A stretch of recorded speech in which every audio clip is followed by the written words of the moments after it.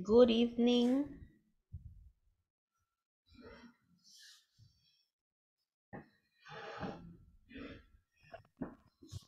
Hello. Hello, good evening, teacher. Good Good evening. evening, everybody. Hello. Good evening.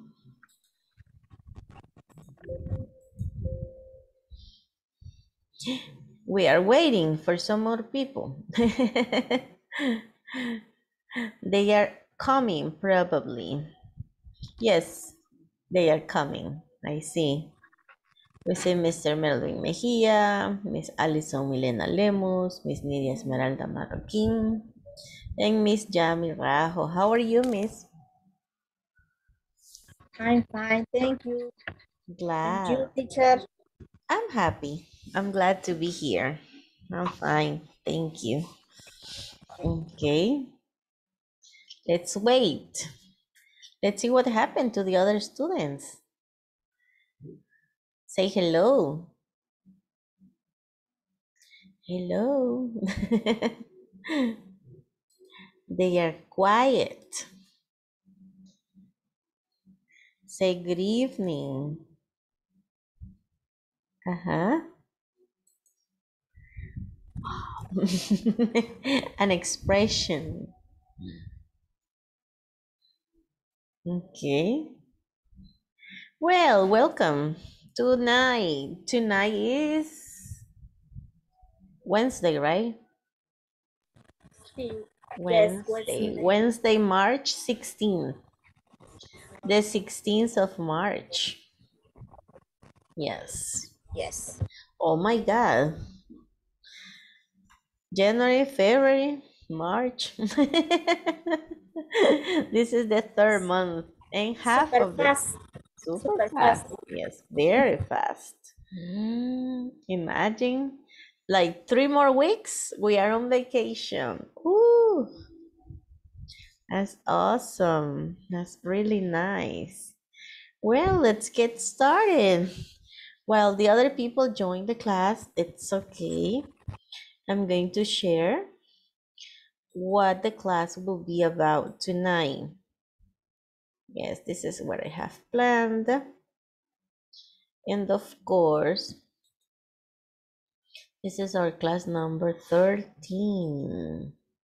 So at the end of this class, students will be able to narrate past events using the past of be, was, or were. Use affirmative or negative sentence as well as ask yes, no questions and WH questions using the past of be, was, were. All right, so this is the topic, the past of the verb be. It's a very interesting topic. Definitely, we have to be able to use I was, he was, she was, it was, and you were, we were, they were, right? So that's the past of being. Instead of in present, you know it's I am, you are, he is, she is, it is, we are, they are, right? But in the past, we say I was. No, I am, right? I am is in present. I was is in the past. So this is what we're gonna study. But of course, we're gonna have some other activities, okay? Extra activities to review the past tense. We already studied the past tense of the other verbs, of the action verbs. And we already know that we have regulars and irregular verbs. And for the regular verbs, we only add an extra ed, and the pronunciation may vary. But for the irregular verbs, we need to remember the past form of the irregular verbs. But now we're going to study only the past of the verb be because this is a special case. So the verb be doesn't need an auxiliary.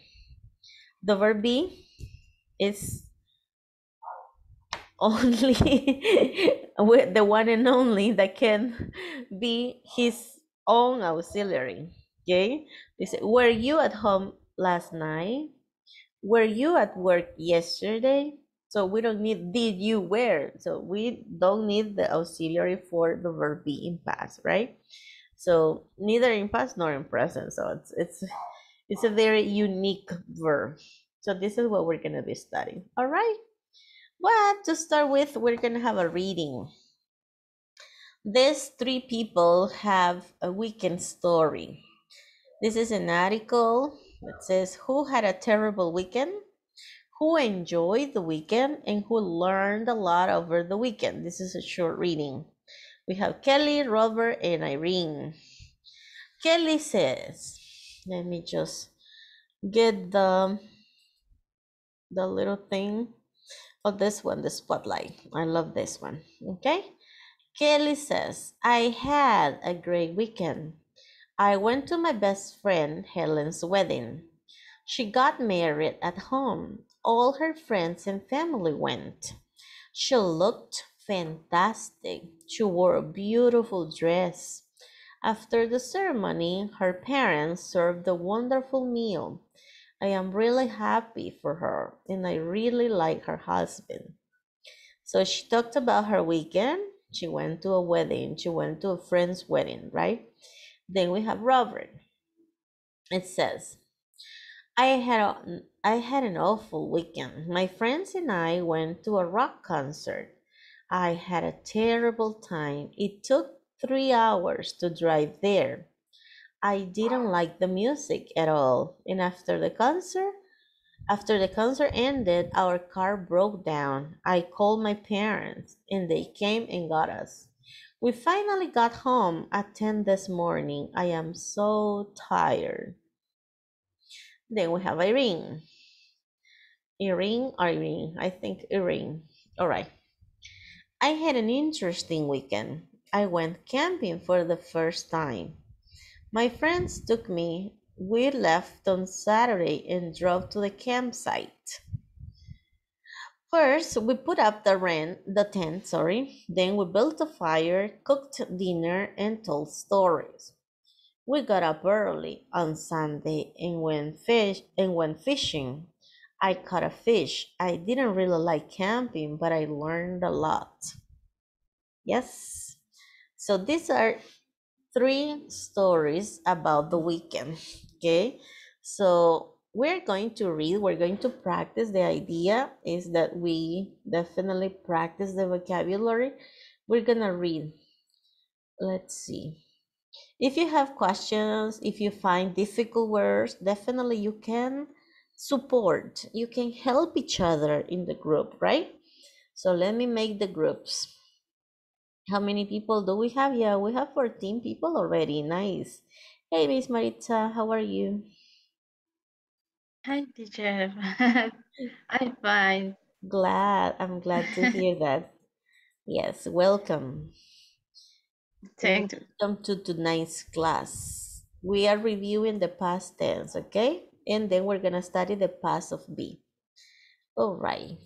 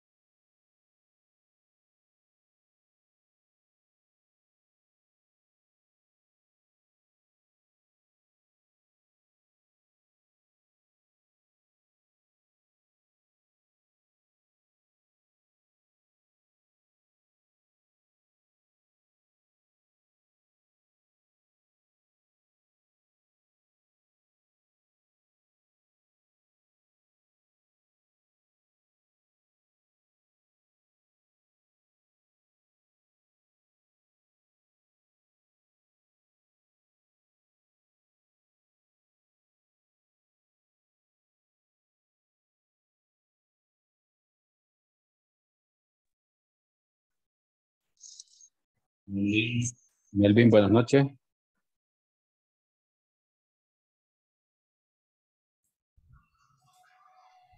Hola, buenas noches. Hello, Vamos. Mr. Mejia, Mr. Liborio, how are you? I'm fine, Good. teacher. Okay, this is what you're gonna do.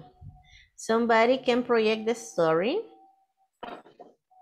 ¿Alguno de los dos podría proyectar la historia como lo estoy haciendo yo en este momento? Y leer en voz alta. ¿Yes? Si alguien tiene dificultades, la otra persona le apoya, and viceversa. ¿Yes? Ok, teacher, ya lo estoy buscando la foto. Okay, it's on your WhatsApp group, definitely. Si lo pueden proyectar, perfect. Si no, lo pueden leer directamente desde el cell phone, no problem. The idea es que lo vocalicen, que lo lean, que lo entonen. Y si la otra persona puede pues apoyar de repente con alguna pronunciation, it's fine. Okay, Yes, teacher. perfect.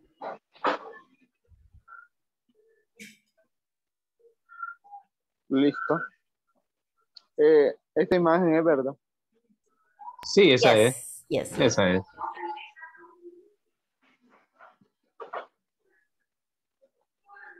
A ver. I had a great weekend. I went to my best friend's Helen's wedding. She got married at home. All her friends and family went. She looked fantastic. She wore a beautiful dress.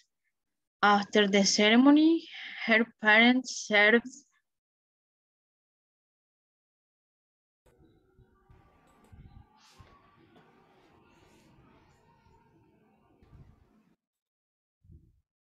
Hello. Hi, teacher. Welcome. Hello, hello. Okay, I sent an image. Yes. Yes, teacher. What's up? Yes. So you stay here in the main station, no problem. You read it and you help each other, right? So try to vocalize, make the correct intonation, the right pronunciation, y ahí se los pueden ir alternando. Si alguien leyó Kelly, then the other person reads Roberts and the other reads Irene, and then you can switch the roles. Yes? Perfect, teacher. All Thanks. right. Perfect. Go ahead.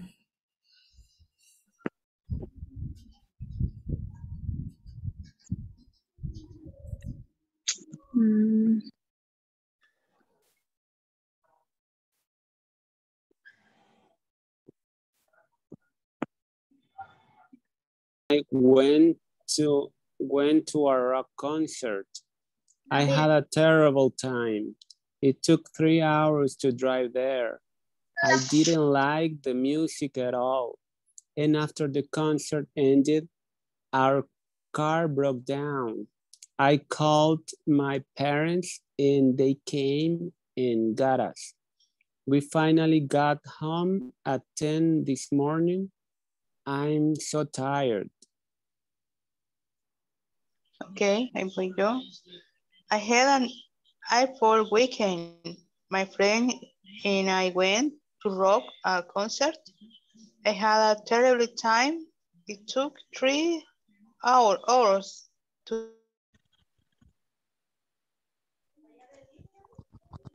¿Por qué me he pasado de llamar? De llamar, exacto. Call my Bueno. parents. They came and got.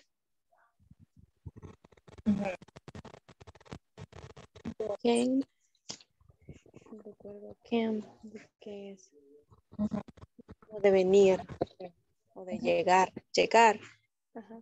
Llegó. Realmente llegamos a las 10 esta mañana. Exacto.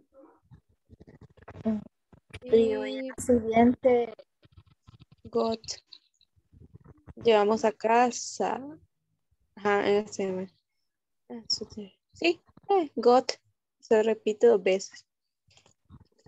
sí. Ok. Grab. ¿En cuál está, compañera? No La de Erin.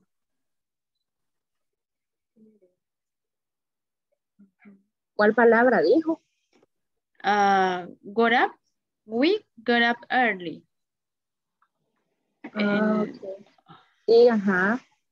Son casi puntos, se tendría que pronunciar.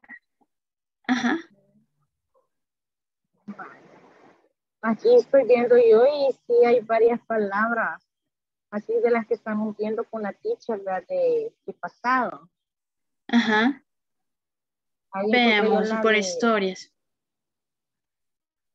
Ajá, la de Kelly. Ajá. Una de las que casi no las he oído yo, está la de Word, donde está debajo de la línea donde dice she looked fantastic. She looked. Full weekend, my friend, I went to a rock concert. I had a terrible time. I took 3 hours to drive there. I didn't like the music at all. And after the concert ended, our car broke down. I called my parents and they came and get us. We finally got home. This morning I am so tired. I had an interesting weekend. I went camping for the first time. My friends took me. We left on Saturday and enjoyed the campsite. First, we put out the ramp, then we built a fire, cooked dinner, and told stories. We got early on Sunday and went fishing. I caught a fish. I didn't really like camping, but I learned a lot. Ajá. No sé qué, si vamos a identificar ahí, vean los verbos. Creo que eso es lo que tenemos que hacer. ¿Ves?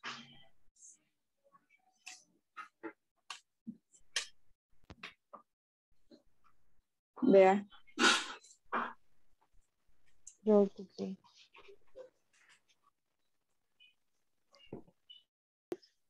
Bueno. Ajá, que fuimos. Es el pasado de go, si no me equivoco. Ajá. La otra sería looked. Sería got married. She Sí, got cierto. married. Sí. Married. La otra sería looked. She looked. Ajá. Looked. Looked. Uh-huh. Esas palabras de último sí que cuestan pronunciarlas, teacher. ¿Cuál? She looked. Esa. Yes, Ajá, son las que terminan en D. Yeah, looked sounds like a T. Suena como una T. Looked. She looked beautiful. Looked. Fantastic. La siguiente sería she wore. Sí. After the ceremony, her parents served. Served. A wonderful man. I'm really happy for her. And I really like her husband. Y ahí en la de Rosa. De Robert. Ajá. Porque aquí en la de Kelly ya terminó. Y manejó 3 horas para llegar al lugar. Y no le gustó. La música no le gustó. Y después que terminó el concierto, el carro como que dice our car, nuestro vehículo, el broke down, como que le falló. Se estropeó. Le falló y llamó a sus parientes, A los familiares. padres, y ellos llegaron y fueron a su casa. Eso. Y de Erin llegó bien cansado. Erin que había tenido un interesante fin de semana, la semana pasada. Se fue de campamento.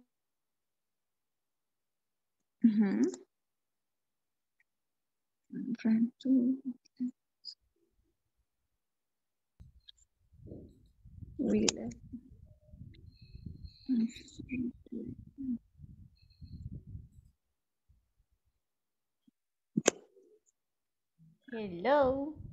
Hi, teacher. Did you finish? Yes. Okay, perfect. Good. We're going to wait for the others to return, the other rooms, okay? They are coming. They are coming back. Okay? Here they are. All right. Let's see. We have 3 stories from the weekend, and we're going to have some people read it. Maritza is going to read the first one. Let's see. Marta, you want to read the second one? And who? Ervita, you want to read the third one? Yes? Is that okay? Okay. All right, go ahead. Yes, teacher. All right, the first one? Kelly. Yes. I had a great weekend. I went to my best friend Helen's wedding. She got married at home. All her friends and family went. She looks fantastic. She wore a beautiful dress. After the ceremony, her parents served a wonderful meal. I am really happy for her, and I really like her husband. Very good. Just the word fantastic. Fantastic. It's wonderful. Yes, fantastic. Fantastic. Yes. Next person. Okay. I had a awful weekend. My friend and I went to a rock concert. I had a terrible time. It took 3 hours to drive there.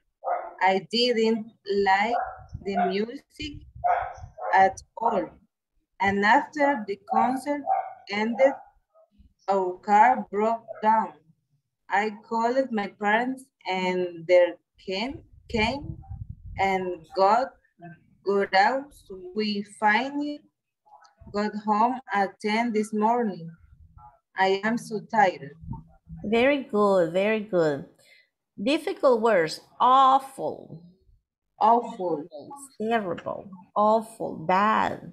Negative. Okay. And oh no, the rain. My goodness. And the other one is. Let's see. Oh, finally. Finally. Yes, we finally got home. Actually, this is an expression that I like when I say, oh, finally. Finally. Yes, we finally got home at 10 this morning. I am so tired. I am so tired. So tired. All right, the next one.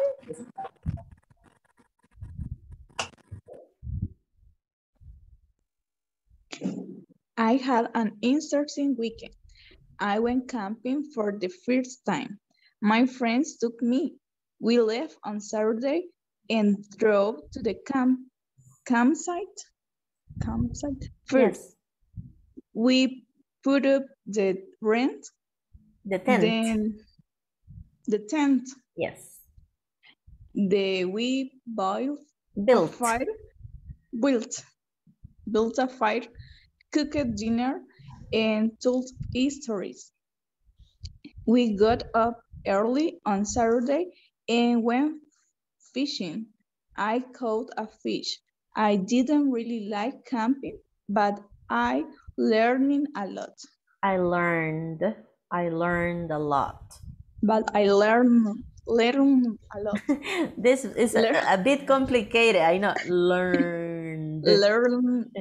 Yes, es como ir con la lengua hacia arriba Tocar el paladar is learned. I learned a lot. Yes. Okay. Campsite. Built. Cooked. Dinner. Told stories. Como Toy Story. Toy Stories. Told stories. Porque si decimos history, eso es lo que ha sucedido a través de la historia. That's something else. So this is stories. Okay. And that's it, I guess. All right. Okay. Remember that the drawings here, cuando seleccionan acá los drawings, seleccionan circle y van a ir a encerrar los verbs in past, ¿ok? En cualquiera de las three stories. Are you ready? Ya le di el primero. Vamos a ver. Circle the verbs in past. There are a lot of verbs in past, of course.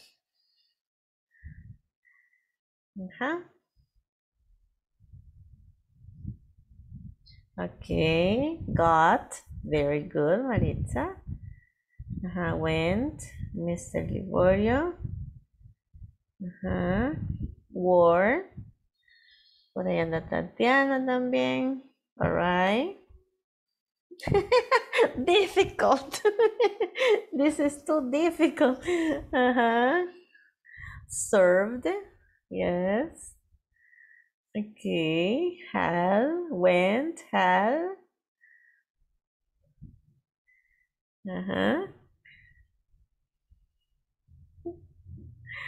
Took. Looked. Didn't. Ended.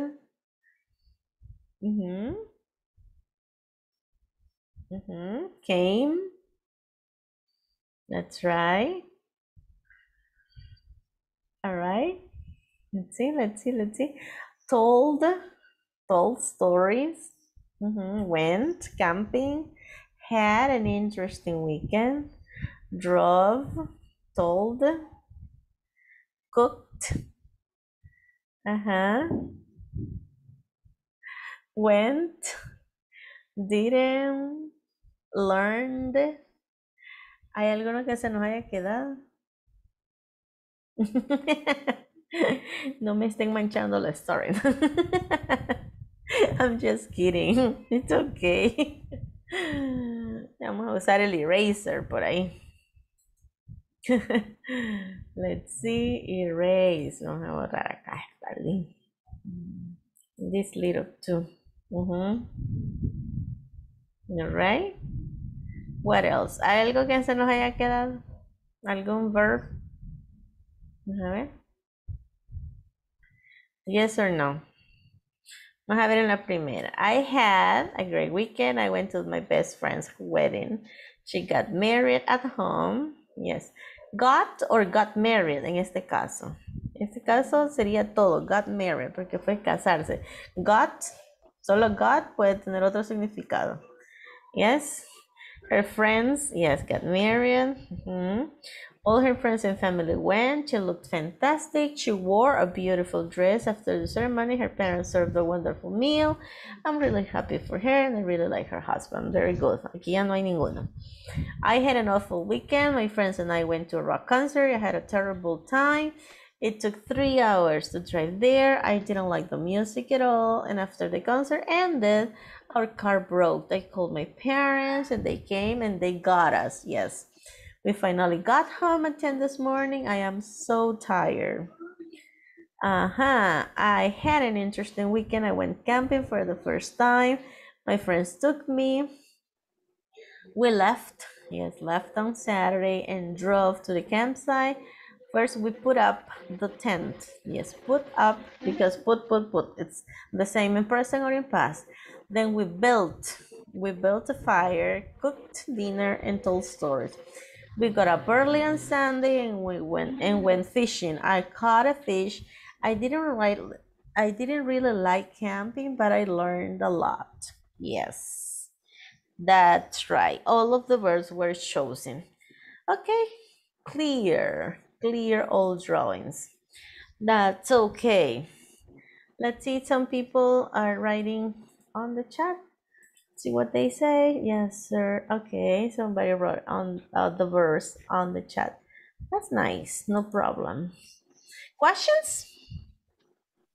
Is there any question about the stories? Do you have any question? Yes, tell me.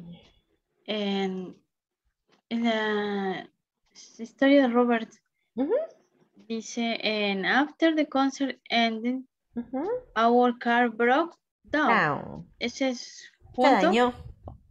Ajá. Tendría que ser junto. Broke down. Broke down, sí, es un phrasal verb, es un verbo compuesto de dos palabras, por eso se llama un phrasal verb. Se dañó, se rompió, se arruinó, se averió. Ahí no especifica, simplemente que dejó de funcionar. Right? Broke down. Hay que acuérdense que a los vehículos les puede pasar cualquier cosa. Okay, anything can happen to a car. Sometimes they are a pain in the neck. Yes, broke down. Any other question? No? No more questions? No. Good. Continue. Cuéntenos de un weekend que haya sido interesante. Example. My weekend was very exciting. O sea, no necesariamente the last weekend. Algún weekend que ustedes hayan tenido que fue cool. Que fueron a un lugar chivo. I think I told you. I went to Los Planes de Rendero. I saw the landscape. I saw a beautiful view. I ate typical food. I had a good time. I enjoyed. I drove to Los Planes. That was a wonderful weekend. Pero ustedes pueden decir, I went to Coatepeque Lake, I went to Chitoto, I went with my parents. Algún weekend que haya sido nice para ustedes, ¿ok?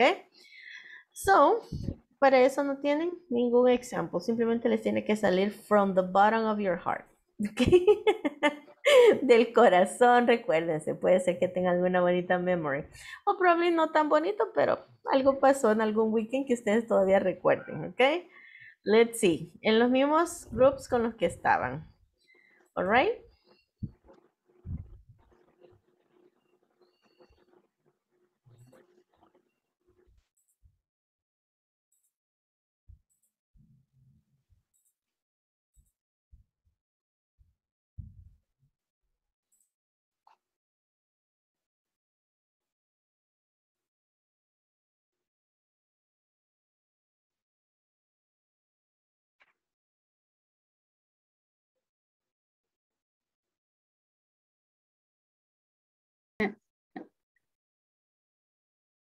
No.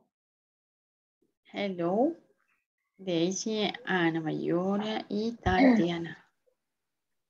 Hola. Hola. Bueno, ahí quizás podríamos inventar, digamos, algunas cosas. La cuestión es de que podamos nosotros tener un poquito más de vocabulario ahí y de poder practicar. Así que no se preocupe, compañera Marita. Si no se recuerda de algunos, ahí aunque sea intentado, hay que hacerlo. Ok. Comencemos pues. No sé, compañera, ¿quién quiere empezar?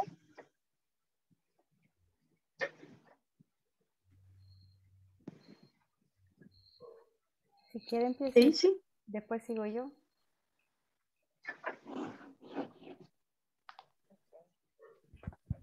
Empieza usted, compañera Marisa. ¿Quién comenzaría?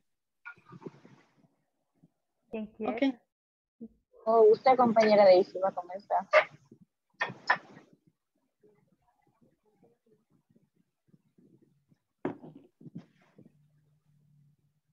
I spent my weekend with my partner and my sister-in-law and my cousin at the, no sé cómo pronuncia esto, pero es patron side festival of my city.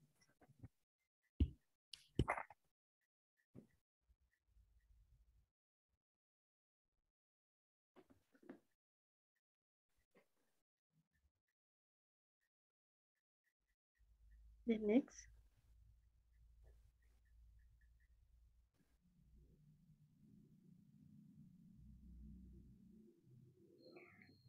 Okay. I remember weekend exciting when I got married.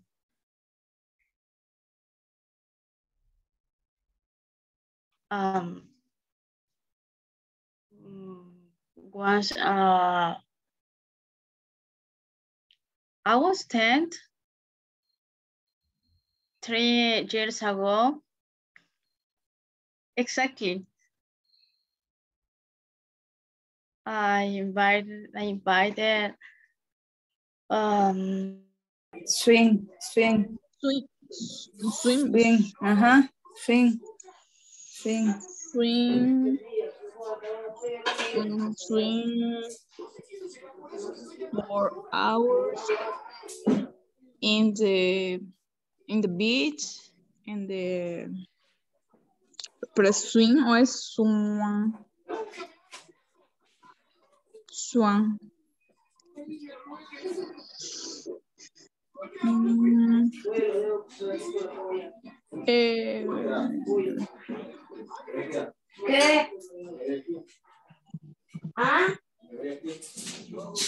And I at fish, no sé cómo se dice mariscado. Mariscal. Vaya Marilyn, tu turno. Excelente, muy bien, la pasó. Imagen usted que tenía el teacher, No. que hablaba que había ido al lago, había pasado nadando ¿Qué por dijo? 3 horas.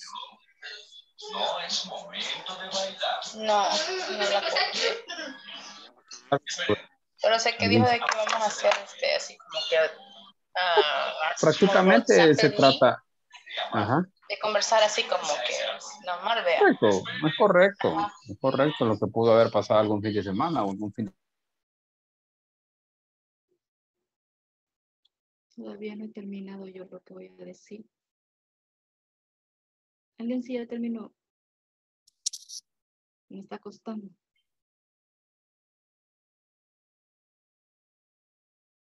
Si gustas, intenta contarnos la experiencia y vamos armándola en inglés en el camino. Gracias. I have an happy. Comer. Ajá. El pasado. Ajá. What sería what did you eat? Ate. Meat. Con meat or barbacoa. Barbecue. Barbecue. Delicious. The next.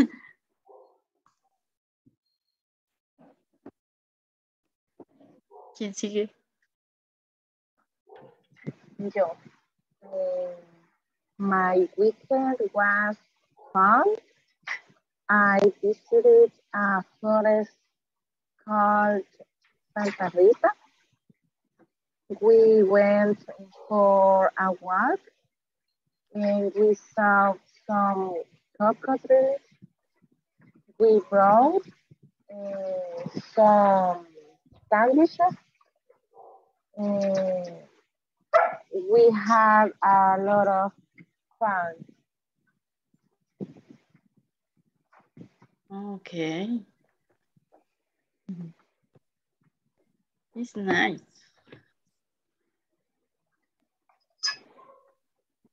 ¿Quién Sí, falta? está muy bonito, la verdad.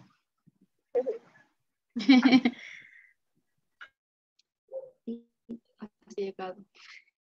Me está costando lo demás. Me está costando bastantito lo demás. Okay. And after the wine at my house, to coffee, pan dulce. You drank coffee. You drink or drank?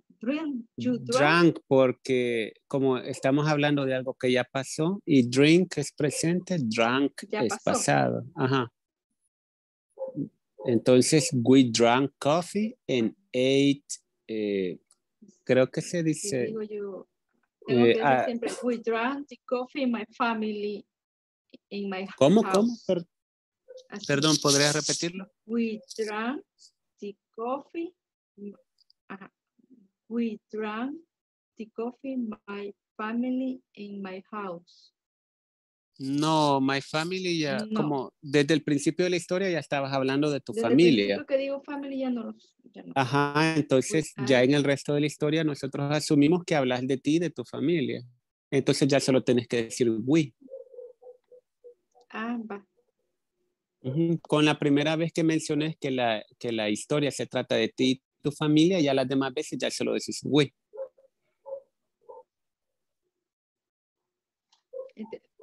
Para decir, de regreso a mi casa, de regreso a casa. You got back. Es como, get back es regreso, es como volver, pero bueno, creo que se dice así, got. Atardecer, no sé cómo se dice. ¿Cuál? Atardecer. Hello.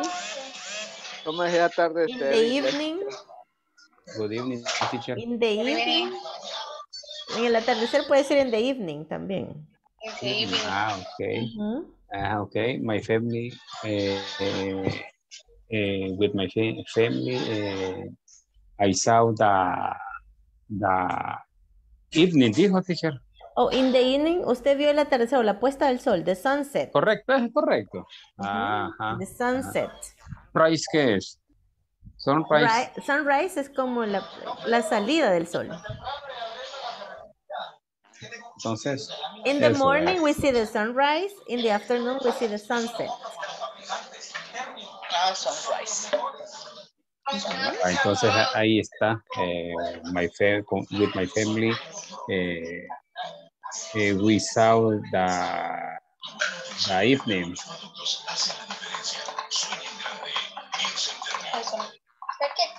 En mi caso sería... O pensar que es leche. This Saturday I was in the job. Yo estuve en el trabajo. I was at work. Comí. El verbo ir en pasado sería como ate. I ate fish. No me olvido que los niños quieren pescado en la playa.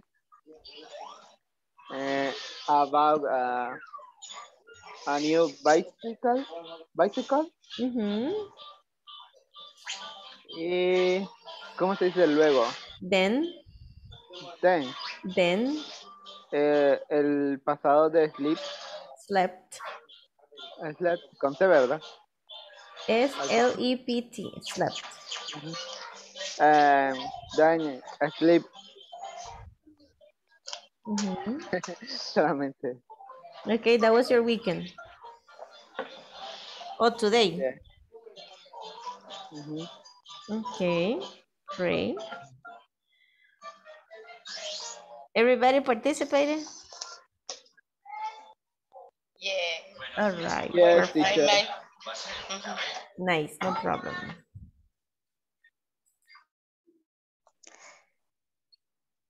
We danced at night. We made a bonfire on the shore of the beach. Entonces, hasta ahí lo tengo. Está bien. ¿Y qué hicieron después? Veamos. Hicieron una fogata y bailaron, entiendo. Sí. ¿Algo más que hayan hecho? Veamos. Mm, Contamos historias, pero no sé cómo decirlo. Entonces, we told stories. We told stories. Told stories. Told, que es el pasado de tell. Talk.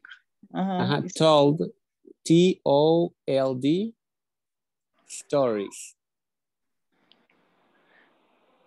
Stories, ok. No, es stories sin la I al principio porque history es la historia y stories es historias así como de cuentos. Sería story. Stories, comienza con esa la palabra. Ajá, story. Algo así. Ajá, exacto. Stories, Sí. like Toy Stories. If you can pronounce the movie, then you can pronounce the word correctly. It's stories. Toy Stories, you say. All right, thank you. Thank you so much. Good job. Excellent. All right. Let's continue. Everybody was talking about their weekends. Well, some of you were sharing very interesting stories about your weekends. Yami, you have a question. Tell me. Yes, teacher, one question. Cuando nosotros estuvimos conversando ahí en el grupo, había una oración que querían, bueno, el compañero quería expresar que nosotros habían nadado en la piscina, pero obviamente buscamos ahí en Google Translate, pero el verbo no lo cambiaba al pasado, según el traductor siempre nos ponía we swim. Entonces, era como nosotros nadamos. Sí, lo que pasa es que nosotros nadamos en tiempo pasado. Exacto, lo que pasa es que allí Google Translate no les identifica que ustedes lo quieren conjugar en pasado, porque nadamos en presente y nadamos en pasado es igual en español. Entonces lo que tenían que poner es swim past, o sea, ustedes buscar el pasado de swim. Ajá. Entonces la oración correcta era we swam. We swam in the pool. We swam in the pool. We swam for 3 hours in the pool. Yes. Thank you, teacher. Sí, lo que pasa es que ahí, bueno, ustedes saben que no todo es tan literal, obviously. En Google is just it's just an app, pues, o sea, it's like a robot. And we don't speak like that, okay? That's why we need to study. Sí. Sí, uno lo ocupa como un auxiliar. Pero, ya, no, en eso ok, pero mi recommendation es que siempre pongan, cuando ustedes quieran saber algo, pónganlo de una vez en inglés. Por ejemplo, en este caso usted pudo haber escrito the path of swim y rápido le iba a tirar swam. Because ahí sí. But from one language to another pueden haber algunas cosas que no las toma como son, sino que las toma literal. Yeah, Okay. Thank you, teacher. No problem. This conversation is so interesting. Melissa says, I was born in...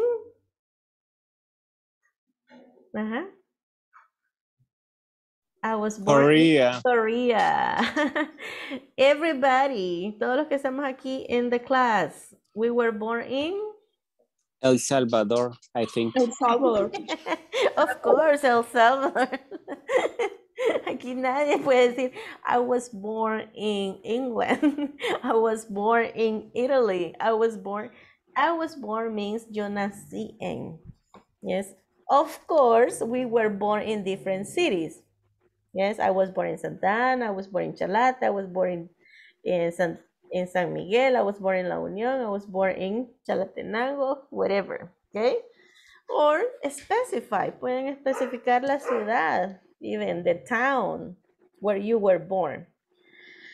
Because everybody was born in El Salvador, pero no todos nacimos en la misma ciudad, ¿verdad? Sorry, escríbanlo en el chat. I was born in Santa Ana.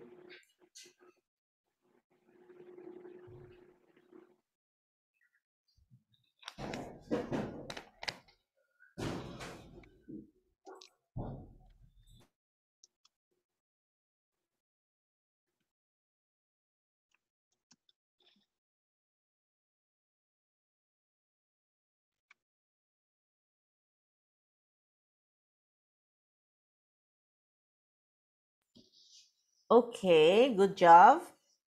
We say, yes, I was born in, oh my God.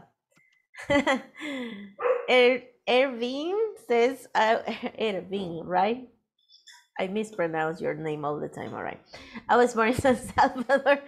I was born in Soyapango. I was born in Santa Ana, right? I was born in San Salvador. I was born in Sonsonate. I was born in San Miguel, but I live in Gotera. Oh my God, Melvin, you live far away. I was born in San Salvador. I was born in Morazan. I was born in Chalchuapa City. Oh, I have a friend from Chalchuapa. I was born in Tonacatepeque. I was born in Rosario de Mora. I want to go to Rosario de Mora. They say it's a beautiful place. I was born in San Salvador. I was born in San Salvador. I was born in San Salvador. I was born in San Salvador in Mexicanos. All right. I was born in Usulután, in Berlin, Usulután. I was born in Santiago Nonualco. That's a nice place too. It's beautiful. You have a nice view of the lake. I was born in San Salvador, in Mexicanos again. I'm sorry, I repeated. Okay. I was born in Santiago Nonualco. That is, the region is La Paz. Ok. Ajá, vamos a ver. Adivinen. Yo no les voy a decir where I was born. Yo creo que ya lo dije, pero escriban ahí. ¿Dónde creen que la teacher was born? Ustedes solo pongan la ciudad. No tiene que poner she was born in Los Ángeles, she was born in Paris, she was born in Italy. No, solo la ciudad donde creen que I was born. Vamos a ver quién por $100. San Salvador. San Salvador. No.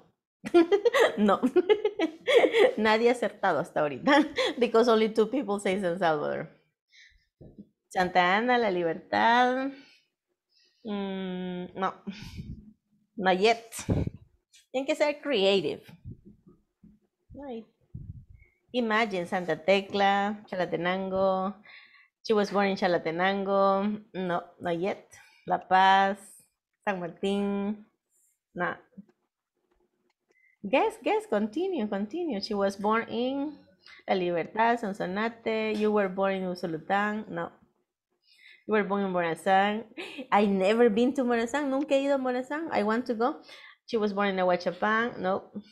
A ver si se saben los departamentos de Salvador. She was born in Antiguo Cuscatlán. I love. She was born in Cabañas. Yes, I was born in Cabañas. My parents are originally from a town called Sensuntepeque, which is the capital city of Cabaña, but now they live in Ilo Vasco. Of course, I was born in Cabañas, but I didn't grow up in Cabañas. I moved to San Salvador when I was a baby. My parents came to San Salvador, then they returned. We returned when I was 12 or 13 years old. I lived for 5 more years there in Ilo Vasco. Then I returned to the university and I lived all my life in San Salvador. So that's my story. Yeah, Glenda. She has a good eye, the eye of the tiger. Okay. Vaya, vamos a ver la historia de esta chica. ¿Cómo es que se llama? Melissa. No, vamos a ver la historia de la teacher. Where, okay.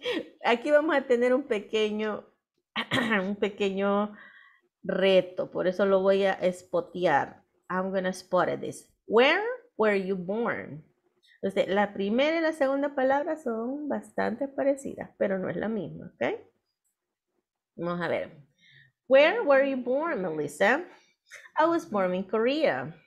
Oh, so you weren't born in the US? No, I came here in 1999. You were pretty young. Yes, I was only 17. Did you go to college right away? No, my English wasn't very good. So I took English classes for 2 years. Well, your English is really good now. Thanks. Your English is pretty good too. Yeah, but I was born here. Okay. Pecado sería que Chuck hablara mal. All right. Because he was born in the state. All right, one more time. Where were you born, Melissa? I was born in Korea. Oh, so you weren't born in the US? No, I came here in 1999. I came here to San Salvador in 1999 too. Imagine, long time ago. You were pretty young. Yes, I was only 17. Did you go to college right away? No, my English wasn't very good, so I took English classes for 2 years first. Well, your English is really good now. Thanks, your English is pretty good too. Yeah, but I was born here. Do you have any question with the vocabulary?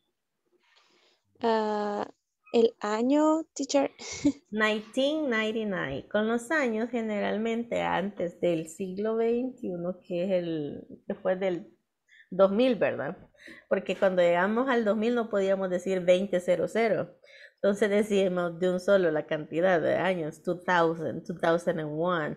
Aunque ya después del 2001 podría ser que se dividiera entre 2 y 2 cifras, 20 o 1, pero no era tan común. Ahora sí, porque ya llegamos a 2021, 2022, ¿yes? Pero, por ejemplo, cuando empezó la pandemia, era 2020. Kind of complicated, right? Pero sí, en el años antes del 2000, sí decíamos 1998, 1992, 1999. Era como más fácil. Entonces, generalmente se tienden a dividir entre 2 cifras.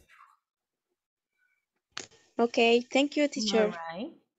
Ajá, vamos a ver aquí los años cuando nacieron. I was born in 1990, 19... No, yo sé que ustedes todos son después del 2000. You look very young.